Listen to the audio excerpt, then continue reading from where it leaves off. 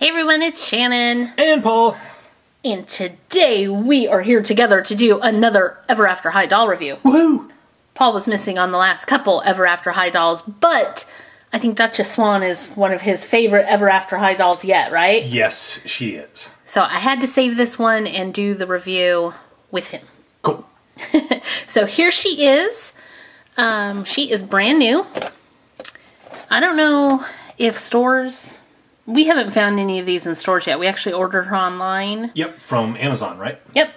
She came from Amazon. Amazon's a good place to look if you're looking for Shopkins or dolls or whatever. They, just keep watching because the price changes, but we ended up getting her for retail. So, yeah. We didn't pay too much. So anyway, Duchess Swan. This is what she looks like in the box. Sorry, we're getting a glare from our lights. And here's the back. And look at, she looks so cute in this box art. She does. I like her. And we have a review of Gingerbread House up. And we're going to purchase Kitty Cheshire. And I'm not sure about that Lizzie Hart's. We need to look and see if she's somebody different. But anyway, let's read a little bit about Duchess Swan. It says, even though she's a fairy tale princess with a Prince Charming, Duchess's destiny is to change into a swan forever after. But this ambitious ballerina has two sides to her. One moment, she's enchantingly graceful, a white swan. The next, her fiercely competitive black swan side comes out. If Duchess has her way, she'll have the most popular fairy tale at Ever After High. And then there's more stuff on the back of the box, which I'm not going to read all that. But if you buy her, you can check that out. So I think without further ado, we're just going to take her out of the box and take a closer look at her. Sounds good. She comes with a hairbrush, which I think every doll does. On creation. Yeah.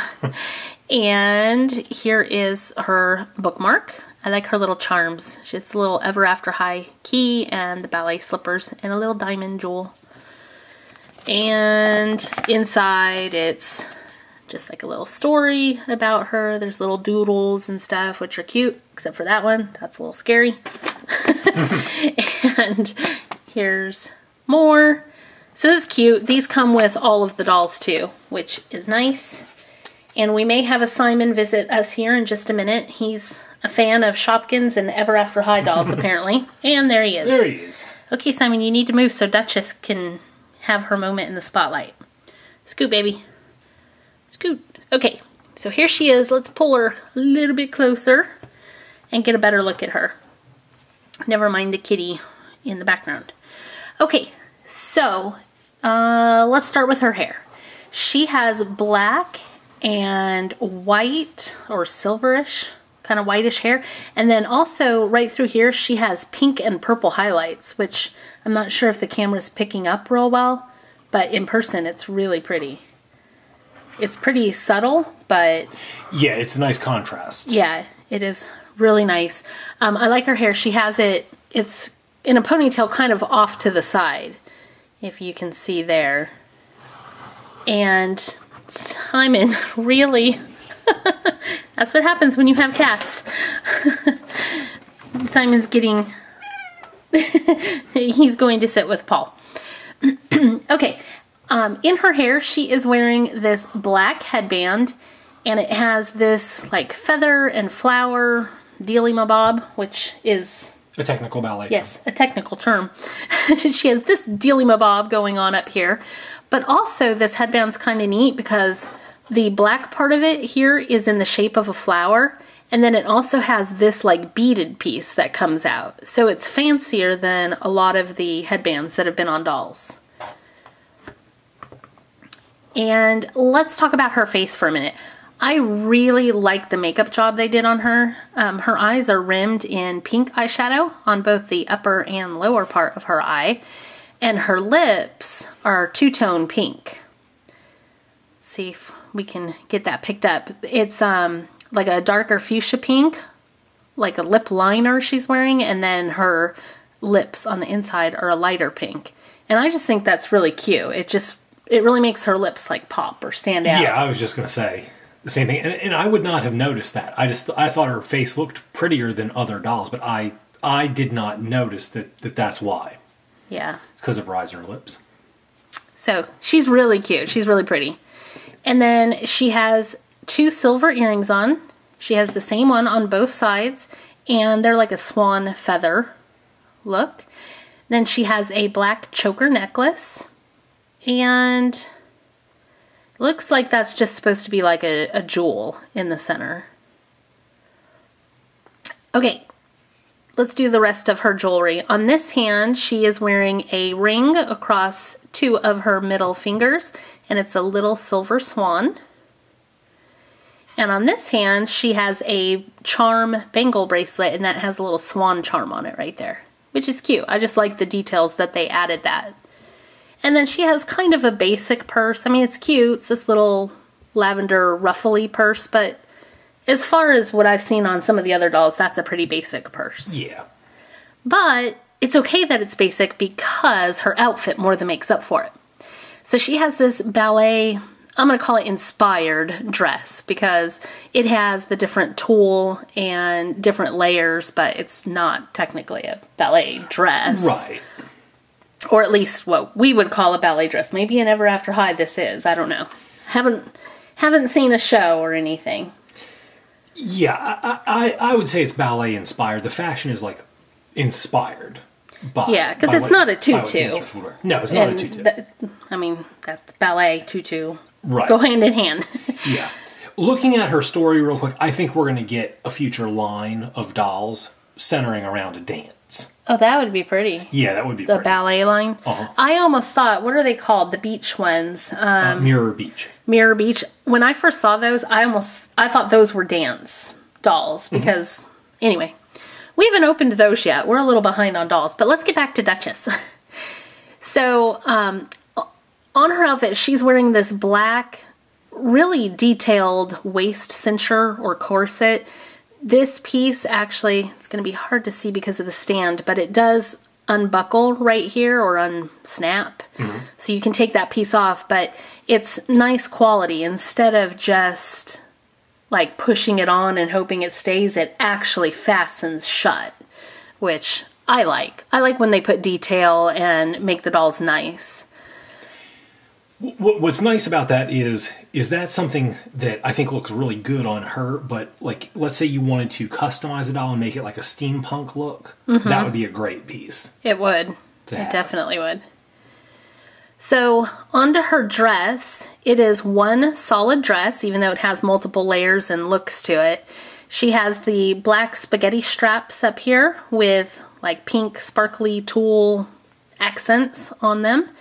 And then this is like a lavender and white patterned print top that kind of goes down into, I think that's called a princess waist, princess style. I forget the style name. I am not a fashion person. I don't know. Fashionista. I don't know the technical terms, but I know that has a style name. And then she has this little pink tulle sparkle piece going all the way around, and that I think helps make it look even more like a tutu style dress. Mm-hmm. Then it goes down to the skirt part of the dress, which is 2 layers. The layer underneath is this black and like silver or gray, kind of like a check print. To me, it's reminiscent of the fishnet pattern that her tights are. Yeah. But it's just printed. It's not an actual net or anything.